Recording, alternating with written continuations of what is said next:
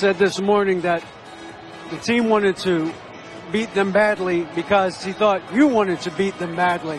What were those emotions like tonight?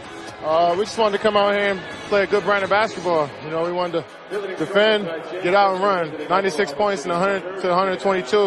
It's kind of informative for us. We get a lot of points up and get stops on the defensive end. You know, we're pretty good. So it's a good night for us.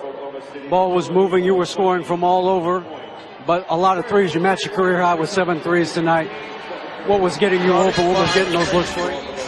Well, I put the work in. And I got to just trust in that and just try to shoot good shots when I got them. There's a lot of woofing going on tonight over by the bench area. What were they saying to you, and were you surprised they were saying anything the way the game was going?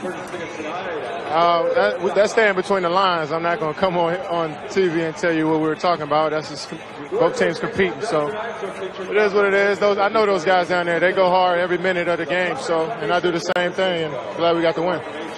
How relieved are you that this first game with them is over with and the first game with Russ is over with?